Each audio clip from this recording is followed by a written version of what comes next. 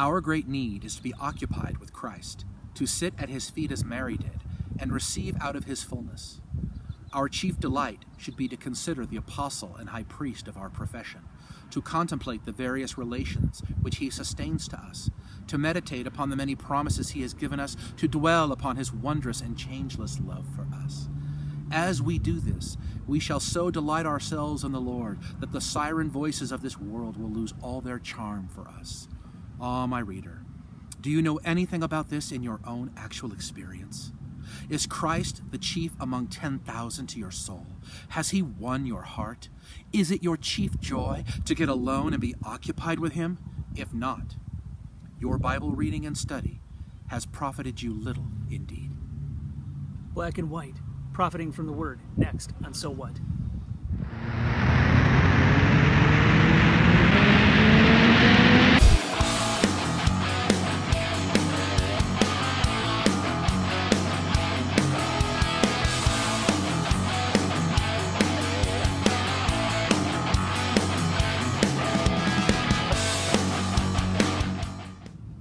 Hi, I'm Chris Dorman. And I'm Don Waite. Welcome back to So What. We've been using A.W. Pink's book, Profiting from the Word, to look at things we should be gleaning from the Scriptures, to see if we're truly profiting from our time in the Word. We spent the last 3 weeks looking at Pink's chapter on the Scriptures and God.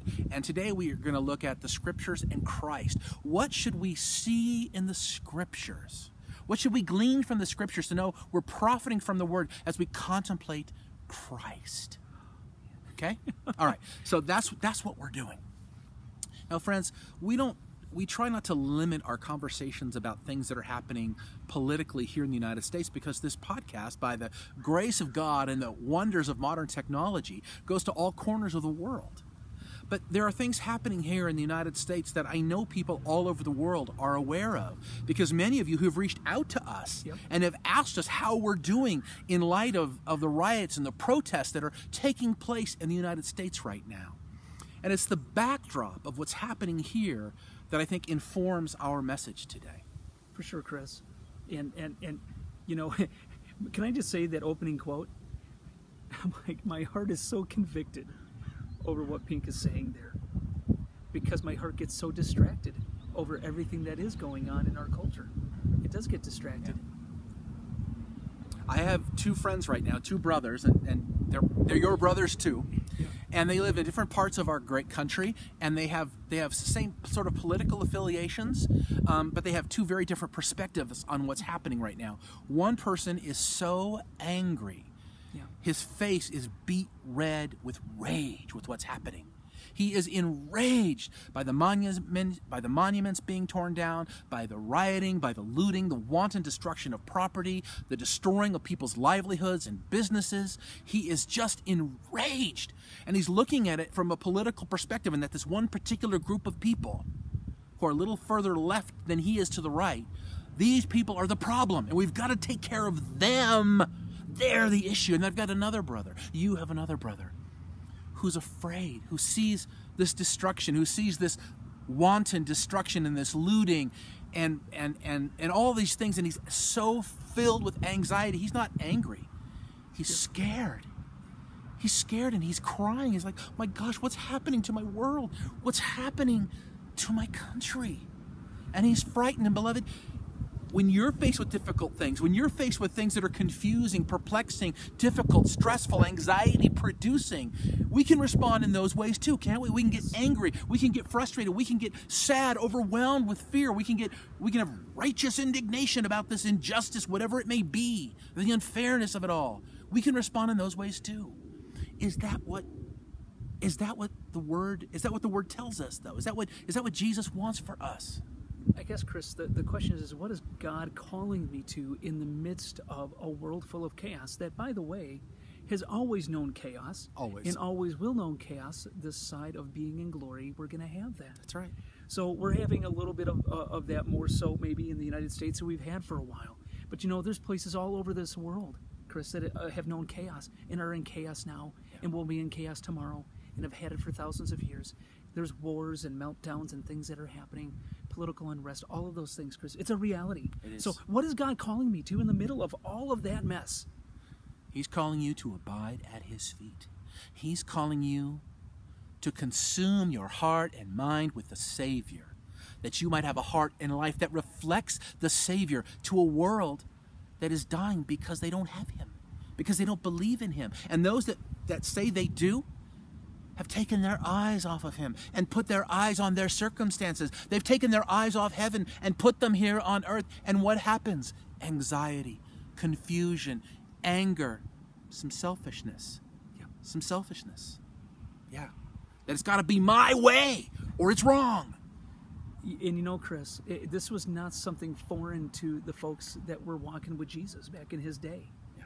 There was a lot of unrest going on in the world. Yep. And people were looking for a Messiah many times that looked a little different than what Jesus actually brought to the table. Yeah. Right? But Yeah. there's a really important story Yeah. that many people may be familiar with that speaks to what we're talking about. Yeah. Right? Mary and Martha, Luke chapter 10. Let You me- know the story. Let me read it for Yeah, us please. real quick. So, yeah, Luke 10, starting in verse 38, just a handful of verses. Now it happened as they went that he entered a certain village. Jesus entered a certain village. And a certain woman named Martha welcomed him into her house. And she had a sister called Mary, who also sat at Jesus' feet and heard his word. But Martha was distracted with much serving, and she approached him and said, Lord, do you not care that my sister has left me to serve alone? Therefore, tell her to help me. She says, therefore, tell her to help me, God. Telling Help me." Jesus what to do. And Jesus answered and said to her, Martha, Martha, you are worried and troubled about many things, but one thing is needed, and Mary has chosen that good part, which will not be taken away from her. Friends, there is a principle there that we all need to take to heart right now. Okay? First, was Martha wrong for wanting to be a good hostess? No. The cultural and societal norms of her day taught her that what Mary was doing was wrong, because women weren't disciples.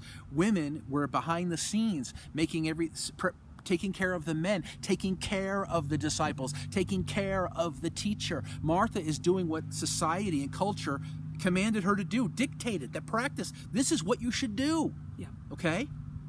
Is it wrong to serve? No. Is it wrong to serve physically the needs of Christ or his people? Is that wrong? It's not wrong at all. And Jesus isn't saying that that's wrong. What do we know what's wrong? By what Martha is saying.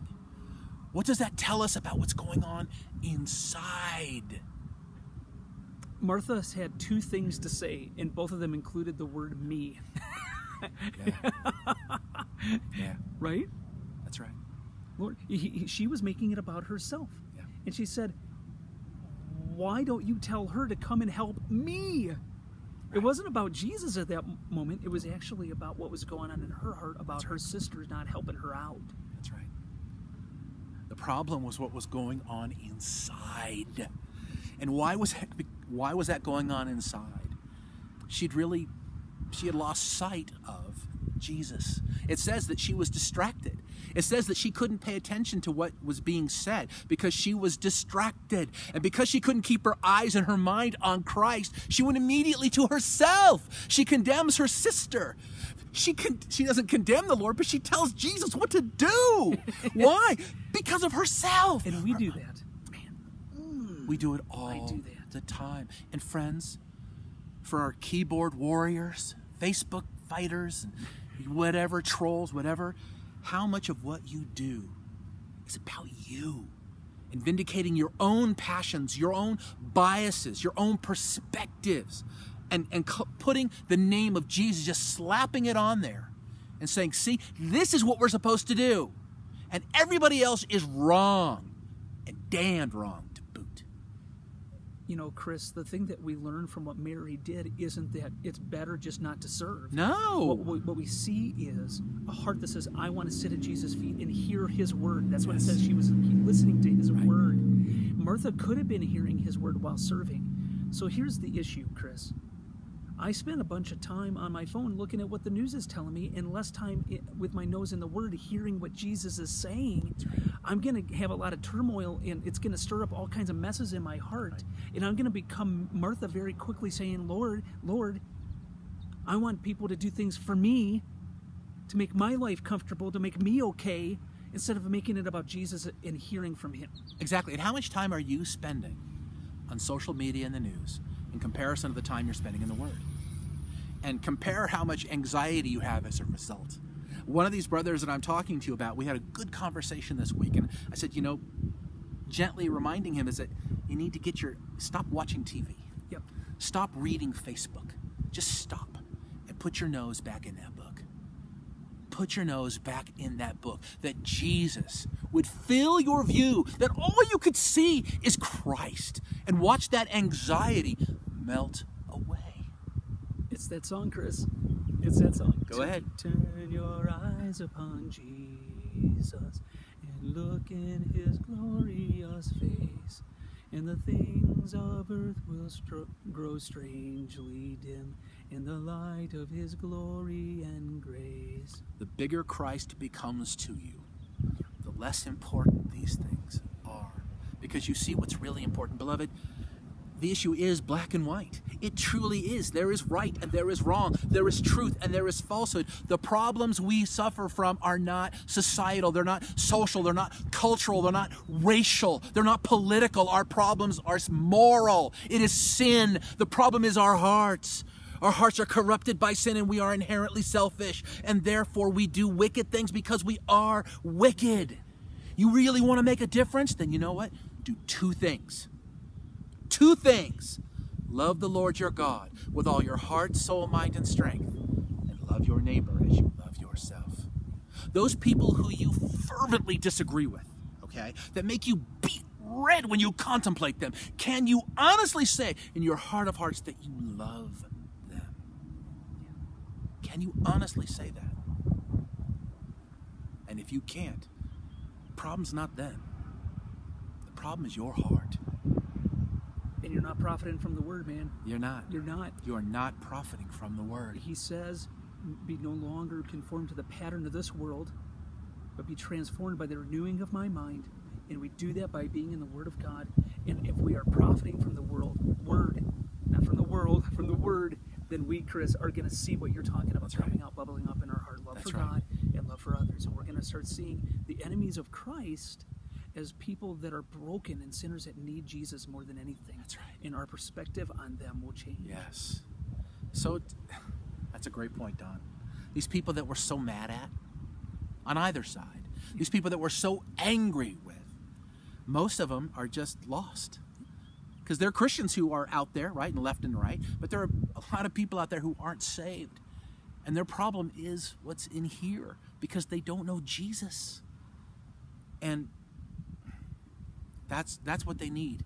And that's what the world needs. More than we need to worry about our monuments, our statues, to fund the police, not fund the police. Oh my gosh, what we need is the gospel faithfully proclaimed. And we need Christians to faithfully, humbly, lovingly, compassionately, graciously live for Christ and not their own personal agendas.